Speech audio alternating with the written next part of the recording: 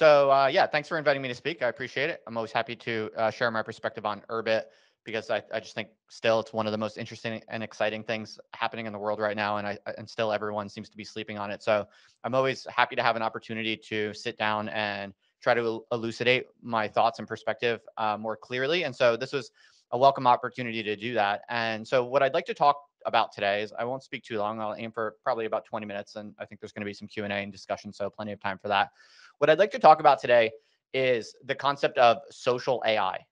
I'd like to talk about social AI or social artificial intelligence on Urbit, because I think that this is one way to summarize something that is coming down the pike in Urbit that pretty much I think just no one even if you're not in the, maybe if you're in the Urbit ecosystem, you can kind of squint and see this kind of thing coming. Maybe a lot of you do have some intuitions that will resonate with what I'm going to try to explain more formally today. But I think for most people outside of the Urbit ecosystem, the concept I'm going to sketch today is not even really on anyone's radar. And this is the kind of just insanely exciting uh, potential that I think we're seeing on Urbit that normal people outside of Urbit with their old school, computer networks can't even really fathom. Okay, so that's going to be the topic today: social artificial intelligence or social AI. So basically, it's never been possible for an arbitrary number of average internet users to combine Turing complete computation and financial liquidity within one seamless integrated operating system and graphical user face, uh, graphical user interface, let's say. And so that's one kind of claim I want to make at the beginning, just to reflect on that what I just described, it's never really been possible. And no one even really feels this to be a lack because, the internet, as we know it, does give us a lot of tremendous affordances, and it emerged, relatively quickly in the scheme of things. And so people are, quite pleased with what the current internet can give them. And yet it's hard for us to even sense or feel how much more insanely powerful it could be. And so this is one way to describe something that us as computer users, the world, the world of computer users could could have at their fingertips, and yet we don't, or we can't, or we haven't yet, and we don't even feel it as a problem because we've so naturalized the current environment. And so what I would submit to you, my contention today will be that given a technical environment where those conditions hold, where an arbitrary number of average internet users can engage in Turing complete computation and exchange financial liquidity in one seamless integrated operating system and graphical user interface, wherever those conditions hold, we should expect over time for something to emerge, which I propose to call social AI or social artificial intelligence. And I think, I could give you some textbook definitions of what AI is technically or whatever, but I think most of us have reasonably convergent intuitions around, what artificial intelligence is roughly. And so I think that would be kind of boring. And I think the best way to proceed to really make this case to you or explain where I'm going with this and what I see is to start with a little bit of a story around what are the current limitations on contemporary social networking that prevent something like a social AI from emerging. So we'll kind of proceed via negativa, if you will. So let's look at, for instance, like a social network such as Reddit. I think Reddit is a good case study because if you squint, you can kind of see that Reddit, in a certain way, is actually quite impressive in the way that it's able to produce something that almost looks a little bit like a social AI. Let's call it a hive mind. The state of social networking, just short of a full social AI. We'll give this the nickname hive mind, and I think it's very intuitive to see that Reddit and specifically the subreddits.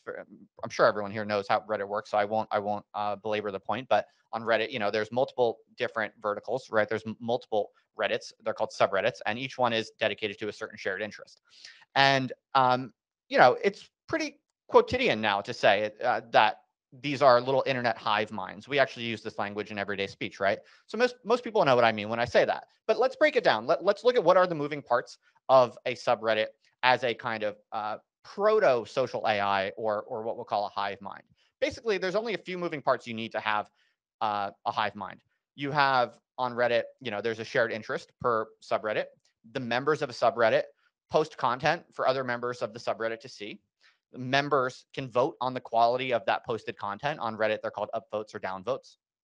And then pretty much all that happens is the content that's most loved by the voting members gets the most visibility to all of the rest of the members, right? So this is a very, very simple, very constrained system. There's not too much going on here, right? And yet it's quite impressive how this really, really simple and constrained kind of social computational system can produce pretty stellar results. A lot of the most active subreddits are really quite remarkable in how effective they are at surfacing the content that is of greatest interest to a large number of people in that community. And so, in terms of motivating members to do the work of sharing valuable content, of sharing targeted, curated content that actually resonates with the large number of other members, and really locking in that kind of feedback loop, if you will, between posters and readers, Reddit has been really quite tremendous. And really take a second to think about how insanely limited Reddit is. But namely, I want to zero in on two specific limitations. Okay. One is that basically, members of a subreddit can only execute a highly constrained set of operations, right? All you can really do is post words or images to this kind of shared space where everyone can see things, right? And then on the other side of the equation, you can like or dislike those words or images that other people post. Think about how incredibly simple and constrained that is. Users of Reddit are really not able to use like 99% of the power of their computer together, right? And yet it's still so impressive. It's still really quite remarkable how targeted and valuable these kind of collective decentralized curation engines really can be. And that's using so little of what a computer can do, right? So that's the first limitation, extreme limitation on what types of operations users can use together, right? But the second limitation, which is also massive, is that all of the in-platform incentives on a site like Reddit are perfectly illiquid and non-transferable, right? It's in-game tokens, if you will, that don't go anywhere else. You get points, you get Reddit Gold. Reddit is now trying to kind of post hoc add on, some crypto rails, but for the most part, all the value that you create as a member of a subreddit, you get cultural capital and kind of in-game tokens within that community, but you can't turn that into money. So what this means is that the incentives, the upside is extremely limited. Like how much investment and effort you can really extract from the members of a subreddit is extremely contained because the upside is extremely contained. Okay, so imagine if instead every member of a subreddit could post, not instead of just posting words or images, they could basically execute any arbitrary computer program. Imagine that, right? And then in some ways that would be made available or opened up to the other members of the subreddit. And then in turn, instead of just liking or disliking, the other members of that subreddit could also execute any arbitrary computer program in response to the content or the program being posted by the OP, as it were, the original poster. Okay, if you start to think that through, it starts to be kind of mind bending, right? It's kind of almost so crazy. It's hard to think through what that would really look like or what kinds of patterns we would expect to see. Um, Also, imagine if instead of just upvoting or downvoting, you know, members who really liked a particular piece of content posted on a subreddit could actually pay real money, right? And people have thought about this for a while, ever since the crypto revolution really kind of took hold. There have been a lot of efforts to do social networks where people actually transfer, economically liquid tokens, and none of those have really taken off yet. Um, okay, and that's fine, but that might have something to do with the fact that these are incredibly limited and arbitrary, like contained social environments, right? There's not like a massive all the social networks that have tried to do like token arrangements. There's really no strong pull onto that. They've never been able to create a genuine network effect in terms of social users and genuine activity, right? So on the other hand, if you look where digital liquidity is actually being transferred, and where you see the social artificial intelligence vector pursued, in a somewhat impressive fashion, you might also cite like the blockchain. Ethereum, right? In particular, it's often called a kind of global computer, and that's partially true, right? You can run computer code on the Ethereum blockchain, and you can make it interact with digital money. And that's very cool for sure. That's revolutionary and very, very powerful, especially in this direction of really making a kind of seamless social AI. But the problem with Ethereum is that there's no operating system or integrated execution environment where individual human beings can log on and easily execute computer programs like with their friends. Average internet users, there's no place to go where you and all your friends around shared interests can execute arbitrary computer programs on the Ethereum blockchain. That's not possible in any way whatsoever, in part because there's no operating system where those different individual computers could link into each other and network and compute with each other, seamlessly.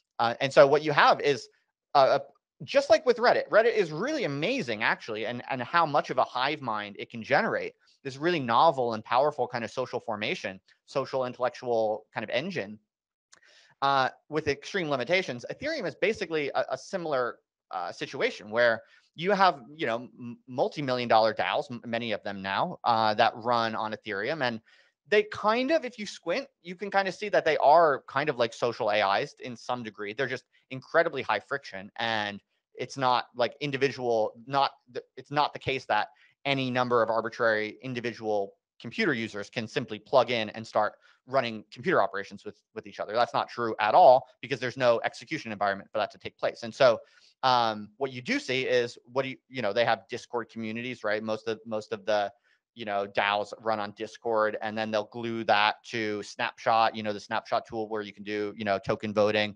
It will kind of automatically measure how many tokens members of a group have, and you can do votes that are token weighted through the Snapshot tool.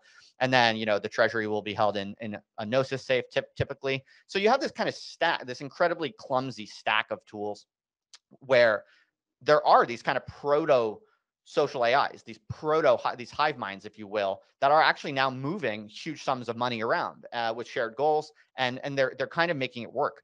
And I see it as very similar to Reddit, in the sense that it's amazing how much money is being moved around and how much is getting done given these incredible handicaps, basically.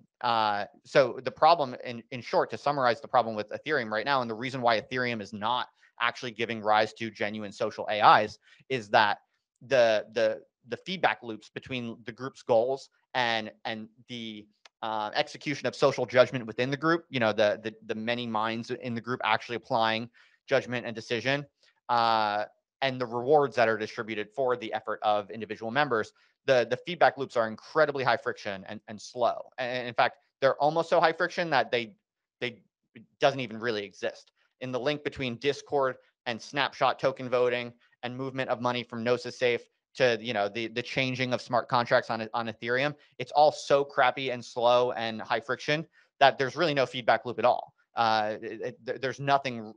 There are these protocols being managed in this fashion, but there's nothing like the everyday social intelligence of a Reddit, right? Taking place on Ethereum. So you can kind of see Reddit and Ethereum as two powerful examples of how we already have these proto social AIs, but they're both extremely limited, and it's impressive how much each one of them can do given their extreme handicaps. And so you probably guess where this is all going. This is essentially one way to understand why I'm so insanely bullish on Urbit, because I think that essentially Urbit is the first operating system that will combine, it already does this, right? And it already functions. It still has to be kind of developed and fully fleshed out, but Urbit works. Urbit is here. There's thousands of users already, and Urbit is the first fully functional operating system that combines Turing complete computation on the one hand and financial liquidity at the level of average internet users. Now, the financial liquidity is not fully here yet. But I'm going to talk about a few projects that are happening right now, which I'm sure you're all aware of. I'm sure they're kind of representatives of all of these projects in the audience right now. But what I want to basically sketch out for you is what I think a social AI will look like on Urbit, using these conditions, basically. When these conditions are fully established, when financial liquidity is fully introduced and fully manipulable on the Urbit platform with Turing complete Urbit computers, I want to just kind of sketch just one quick kind of toy example, right? It's nothing like particularly impressive. It's not like, this is how we're going to solve, malaria, or this is how we're going to get to the moon or something like that. It's no, grand, amazing, startup pitch deck or anything like that. But it's something that it's just a toy example that I can see already coming down the pike, and I'm kind of already playing with, and I kind of already have this almost functioning. I'm just waiting for a few new things to ship that will make things click into place. And this is something that I think you can look forward to in the next year or so. All right. So consider, for instance, so what I want to do is I want to kind of paint this. I want to paint a picture for you. I want to kind of show you what I think social AI will look like on Urbit, um, with just a few moving parts that are all of which are already here, basically. So most of you are probably familiar with the Studio app, right, on Urbit. It's basically Urbit's Substack clone, if you will. There's also the Ballot app. Ballot is basically a snapshot clone on Urbit, lets people do voting, and there's no reason not to expect that it will be integrated with tokens. And then of course, Ukbar. Ukbar is one of the most exciting projects being developed right now. I'm sure many of you are aware of it. A lot of Urbit's like top engineering talent has kind of stopped what they're doing to work on Ukbar. Because it's that promising, and Ukbar is basically layer 2 on Ethereum, but built natively into Urbit using zk rollups. So all these things are happening. Well, Studio and Ballot are already here. Ukbar is in development, but we're expecting to see things really shipping within the next year. So let's just sketch out how even just these 3 moving parts, which are already more or less already here or immediately coming, you can already kind of see, if you squint, you can see how this is going to melt people's faces off, basically. So let's say you set up a Studio newsletter. Again, Studio is the Substack clone on Urbit. And it lets basically all the members of a group publish to an email newsletter and a public facing blog, just like Substack, essentially. But what's cool is it's got kind of native multi-author support. So anyone within a group that has access to publishing a post in an Urbit notebook in landscape, that whoever writes that post, the content of that post will automatically get sent out to this email list, which is public facing, and anyone out on the normal current internet can sign up to this email newsletter, run through Studio, but published via Urbit, shipped. The actual content is shipped from the Urbit, and so you can set it so that anyone, maybe you have a group on Urbit that has 10,000 people, like a subreddit or something like that, and you can make it so not just any member of the subreddit can post to this little walled garden on Reddit where you can only post images and words to within a Reddit. But now imagine a group of 10,000 people with shared interest on something specific, just like a subreddit, can actually publish quality content out to the world and start accumulating subscribers. Well, that's kind of interesting because, well, guess what? A newsletter, a blog, a newsletter is a public facing operation, and that's potentially cash flow positive, right? There are many, profitable business operations that are based on newsletters, right? You can run a newsletter business. So that's kind of interesting. Okay, let's pause on that, and move on to the next one, which is, you can still have the same kind of hive mind judgment process that you have on Reddit, right? Members of the group can decide which posts to the group notebook are the best ones, and you can just basically institute some kind of rule through the Ballot app. The Ballot app has this very nice kind of custom action opening, right? It's already there. So you can write using Hoon code, you can write custom actions for the Ballot app, which basically says that if there's a majority vote, or you define the voting rules as you want, if a ballot approves of something and the vote is yes or no, you can define custom computations that are triggered programmatically from the result of that ballot. And already this is kind of more interesting and more impressive than Snapshot, which I believe, someone correct me if I'm wrong, but a Snapshot does not actually operate on chain. So it's like maybe it's recorded on chain or something like that, but it's not like when your DAO votes with Snapshot, to assign, X amount of ETH to some entity. I don't believe that Snapshot actually can trigger that movement of funds programmatically. Maybe it can, correct me if I'm wrong, but I think that it doesn't. So already we're getting really interesting powers that you don't see otherwise, because you can basically define your ballot voting unit to trigger actions programmatically, pretty much like smart contracts. But guess what? No gas fees. So already that alone is very interesting and remarkable and very attractive. Okay, but let's say you program it so that if the group decides, if a majority of people in this 10,000 group, which is kind of like a shared interest subreddit group on Urbit, decides that some new post in the notebook is worthy, it's very good, it's high quality, it's worthy of being sent out to the public list, all the people who signed up to receive email updates, and then it will automatically get published out to the email list programmatically. And also, let's say you can define in the Ballot app that the author of that post gets paid a certain amount from the group treasury. Okay. And of course, now I'm kind of assuming that Ukbar is kind of providing the back end for this. But there's no reason to expect this isn't going to happen. I speak regularly with developers of Oakbar, and they're some of the smartest people in the Urbit ecosystem. And I just have the utmost confidence that it's going to happen, that it's going to work. There's going to be this kind of like financial, manipulatability within Urbit, right? So you can absolutely imagine. I think you can bet on it. I think you can bet on it. A custom action in Ballot that says, okay, if this is approved, send X amount of token to this author who proposed this post, right? And that could move money out of a real treasury. And if you really just take a step back and think about what that already is, that simple little toy operation, this is just 3 moving parts, which are either already on Urbit or coming within the next year.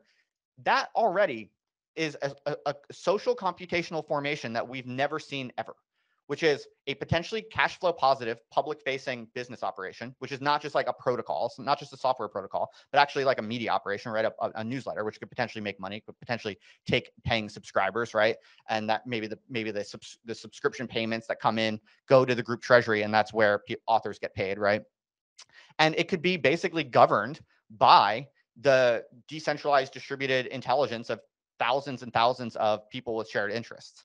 And so that is essentially a kind of machinic social artificial intelligence, because it's leveraging computation, it's leveraging computer machines, and it's going to be, by definition, smarter than any one of those 10,000 people individually. Okay. And this is full computation, full financial liquidity, with virtually no limit on either one of those dimensions. This is just one toy example. This is something that you cannot build anywhere else. And it really is a kind of it's a real level change in what it means for us to use our computers together to be able to finally kind of merge complete social computation, networked computation, and maximum financial liquidity and financial manipulability. So this is just a toy example, but I think it's only just the beginning, right? I think you can. I think it's a useful toy example because it's basically already here. It's not speculative. It's not pie. It's a little speculative, but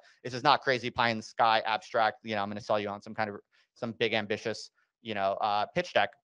This is like I would expect something like this to be fully operating in like a year or 2 or something like that. And so yeah, if a group is dedicated to, let's say, like sharing the best architecture photos to the world, or selecting stock picks, maybe to think of an even more kind of financially motivated and compelling practical kind of example of what a social AI could do, then this group, using these affordances, which you can't get anywhere else because Urbit is the only integrated execution environment where these things can be combined without limit. You can imagine like full-blown media operations and kind of truth-seeking machines that are smarter than any other individual within the group individually, and paying members precisely on the value of the contributions that they make. So this is, to me, like what DAOs really portend. What's really exciting about DAOs and social computation on blockchains, and using the financial motivations and incentives that we have at our fingertips. This is what's really going to unlock it. And I think this can only happen on Urbit. So that's my concept of social AI. And thank you for inviting me to spend a few minutes kind of developing that a little bit more formally. I've talked about this in different places, but this was a rewarding opportunity to try to sketch it out in a little bit more detail. So I think I'll cut myself off there, and there should still be some time for questions if people want to talk about this. I'm happy to take questions or just comments, or however you want to do it. So you touched upon the concept of like hive mind publishing, and having this like a private and public discourse that is moderated by Urbit. How do you foresee this happening with, say, like actually identifiable identity in the DAO that's either formed on native to Urbit, and showing that as like part of public discourse, but like that's already happening right now with some groups like Anonymous. But you're now making it possible for commerce to happen based on sort of like opinion pieces to go out and all that stuff. What do you think will be like the very first use case? Like, so what I mean, like, what kind of group will be doing this first? I just want to get your take on that. Yeah, it's a great question, and I mean, my this has been controversial, I guess, in the past, but I don't know that this is necessarily going to be the first one, but my mind just always goes to the example of QAnon because I think what's interesting about QAnon is that it was this highly decentralized kind of truth-seeking process, and now, yeah, of course, you're going to laugh at that because it was all crazy and all over the place and incredibly like deranged and unhinged in many ways, and so when I say truth-seeking process, all I mean is that if you actually looked into how QAnon operated, the way it actually functioned was the leader of this group, Q, really didn't say very clear things and tell everyone what to think. He dropped these incredibly ambiguous clues, and the real bulk of activity, the social computation, if you will, of the members of QAnon was really dedicated to going out and sleuthing and trying to make sense out of Q's mysterious drops, is what they were called. And so, that was a particularly kind of unhinged example of it, but it was a very profound example of a kind of socially and politically uncontrolled and wild, autonomous, decentralized kind of goal seeking or truth seeking operation. And it was, of course, subject to all of the extreme problems and biases that it would expect when you have this kind of happening in the wild, right? So I'm not in any way saying that it like effectively converged on the truth or anything like that. But you can see that abstractly the actual social formation was something like this. And I think in a world where there's incredible amounts of distrust and antipathy really towards governing institutions and elites and especially elite messaging. I mean, just no one really believes anything they read in the news anymore, and there's extraordinary amounts of cynicism and skepticism and anger as well. Real kind of populist frustration and a kind of corresponding passion and interest in trying to figure out what the truth is, even on one's own devices. However, uh, however wrong people might be.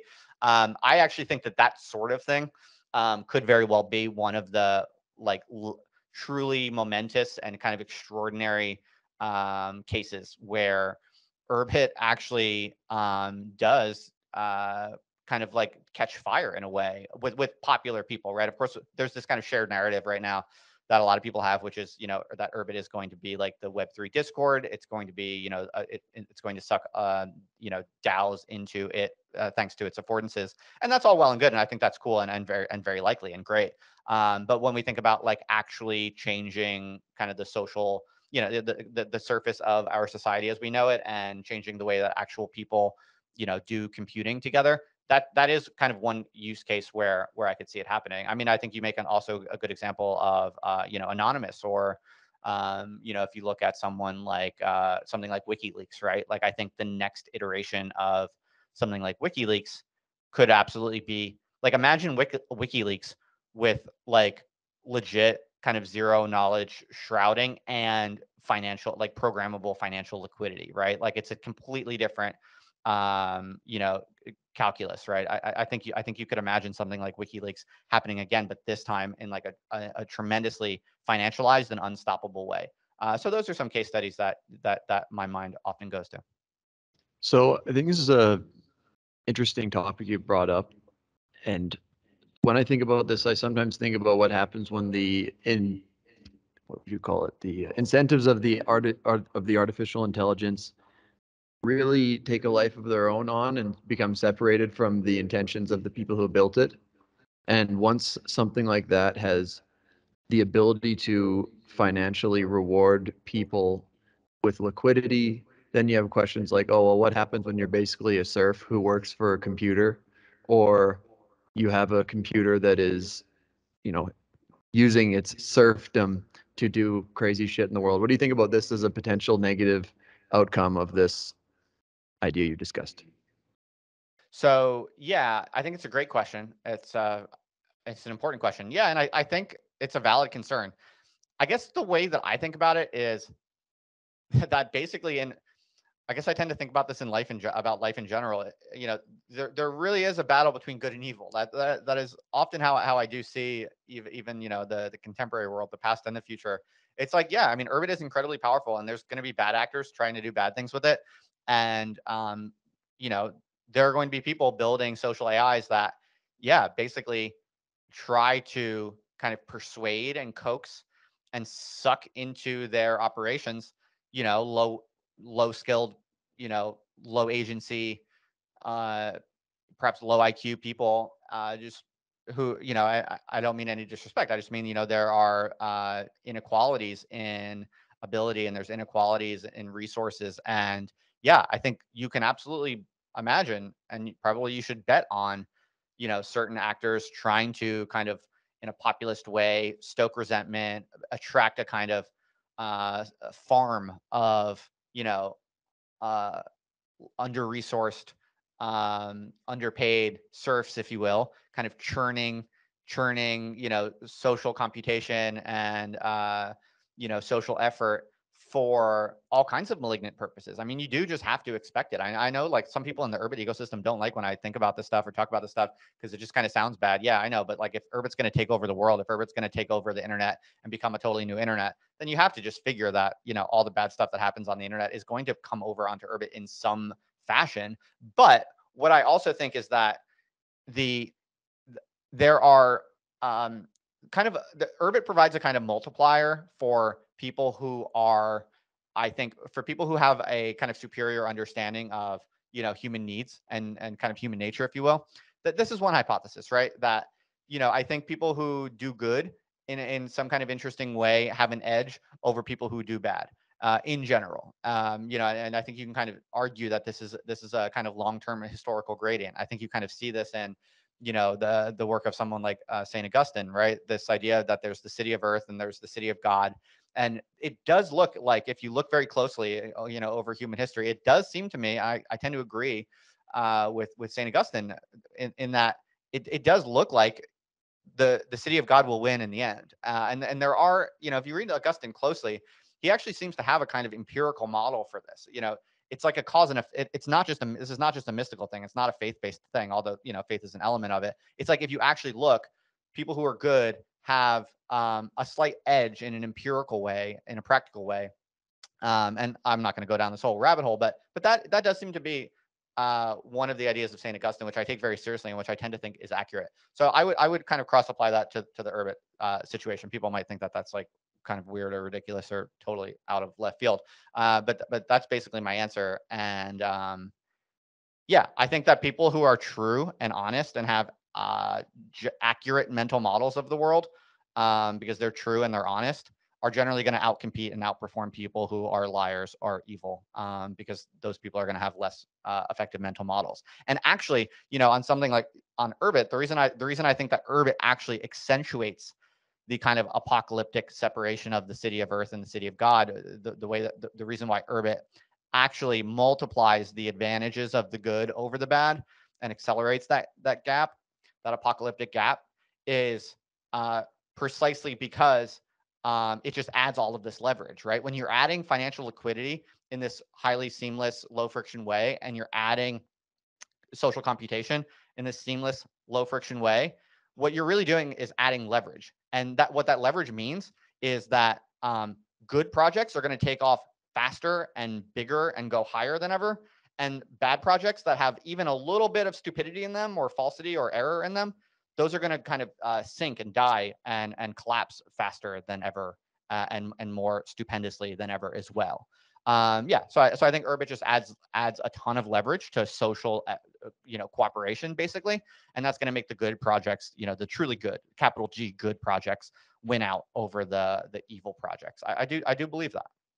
Just a question, maybe strategically, I wonder if you've thought about this as far ahead as this is, imagine you have some super intelligence online now that's using some kind of thing like this, and it has a bunch of crypto amassed, and it identifies some particular group as hostile to it somehow, and then all of a sudden there's all these smart contracts that's like, and I don't want to hyperstition this into reality, but for every one of them that you kill, you get, this amount of tokens, and then you have these, internet addicted daywalkers come out of nowhere and kill you, something like that. And any number of weird dystopian scenario you could imagine. I wonder if you've thought about strategies that good people could engage in to prevent the emergence of those things when you sort of see them spinning up, or to combat them if they become powerful. Yeah, it's a great question. I mean, I think you have to just kind of buckle up and brace for all kinds of chaos in the early days, right? I mean, you just have to price that in. I think it's unavoidable, right? Just like the early days of the blockchain, right? With the big, hacks that went down, and even recent, collapses of certain Ponzi structures, right? There's like in the early days of anything wild and big, like just like with crypto and blockchain technology, there's going to be all kinds of chaos, and you should just basically plan accordingly. For just expect the worst to happen, in the early days of this kind of thing, and just plan accordingly, and act and allocate your effort accordingly, and hedge what you're doing accordingly. No, I don't mean that as financial advice, but I just mean like practically, expect that, and take precautions or whatever. That's one answer, but I know that's not very satisfying. I mean, I think the second, perhaps more satisfying answer is that I do think that Urbit's opaque structure comes in handy here. I think that because what's actually going on within Urbit groups is relatively opaque to most people. The network itself is opaque, right? There's no way to even really know precisely at any given moment in time how many people are on the network. It's literally just not legible to anyone structurally. I do think that these kinds of structural illegibilities, this structural opacity of the Urbit network is very, it's kind of like a break. It's kind of like a safety. It's almost like a safety mechanism. It's a break on things in a way. Um, because if you look at like a lot of what goes wrong with ETH, right, and like a lot of the crazy, bad actors and bad phenomena that go on in the blockchain world heretofore, a lot of it, not all of it, but a lot of it has to do with the fact that these are all open ledgers, right? And it seems like I'm not certain about this. I'm kind of just riffing here, kind of going off the cuff, but it seems to me that these like highly open ledgers, these highly open kind of structures, in a way provide a lot of power, and it provides power to like bad actors. Basically, it provides a lot of surface area to bad actors.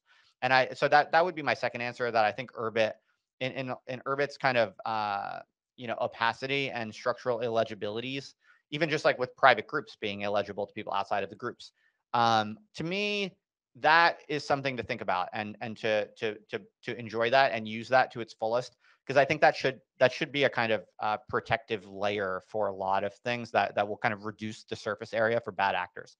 I'm not so sure about this answer, but that's kind of my intuition. Thanks a lot. I got a question. Um, so you mentioned earlier about this hive mind emerging that will engage in like truth-seeking activity or creating opinions or whatever, creating sort of like a new context surrounding either a discovery of new fact or new philosophy, so to speak, right? So, what do you imagine these high minds or collectives that has a singular voice, having some sort of personhood rights in the future, or like, are we creating a future where that is going to be the case? I mean, distinct from say a corporate entity having a personhood, where who owns what of this company and who the operators of this company is. Yeah, it's a really interesting question. I haven't really thought about that, honestly, but I like the spirit of the question. And it does make me wonder, just listening to you. I haven't thought about this other than in the moment I was listening to you, but you can kind of imagine a scenario where, if you imagine this kind of social AI formation, becoming somewhat popular. Let's say there's, thousands of social AIs out there in the wild, operating in, let's say, taking place within private Urbit groups, right? So you can imagine 10,000 functioning. You can imagine, let's just say 10,000 private Urbit groups are operating, and within each of those 10,000 Urbit groups are about, on average, 10,000 people, right? But they're private groups, right? So really, this could happen in the next 5 years, and there would not even be any measure of it, right? It could happen, and people wouldn't even know that it's there in any way other than rumor and hearsay, right?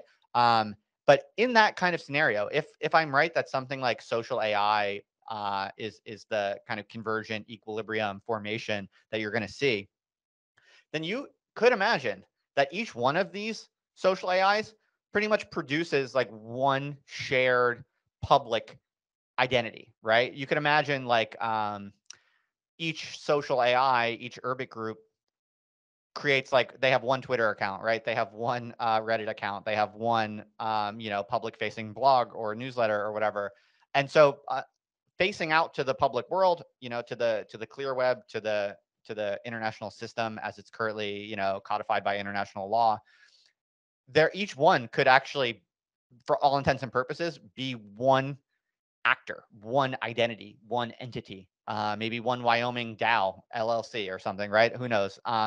And that is kind of interesting. I haven't really thought about that, but you could kind of imagine it. And then imagine that like Twitter basically, instead of right now, like right now, Twitter is like, millions of individual human beings competing to be like, oh, who's smarter than the other? Who has the most fire tweets, bro? In 10 years, it's actually like every individual on Twitter is actually like this seemingly super high IQ, total Chad genius with like 80 million, like 500 million or 900 million followers, because they tweet.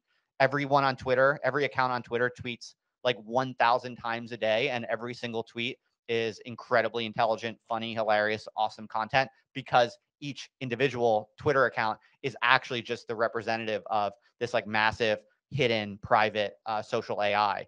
In a way, you might have to expect what you're suggesting, this idea that it would all kind of push into individual identities, because it's just kind of evolutionary game theory, right? Like if you have social AIs running Twitter accounts, that social AI is going to be by far the smartest, most productive Twitter account in the world, right? So they're going to rise to the top. And we can imagine a situation where in 10 years on the clear web, no individual identity can even, rise to the top, because no normal human being can compete with the identities that will be aggregated and promulgated by these like hidden subterranean social AIs on Urbit. So I like the spirit of your question. I think it's pointing to something that we could totally imagine.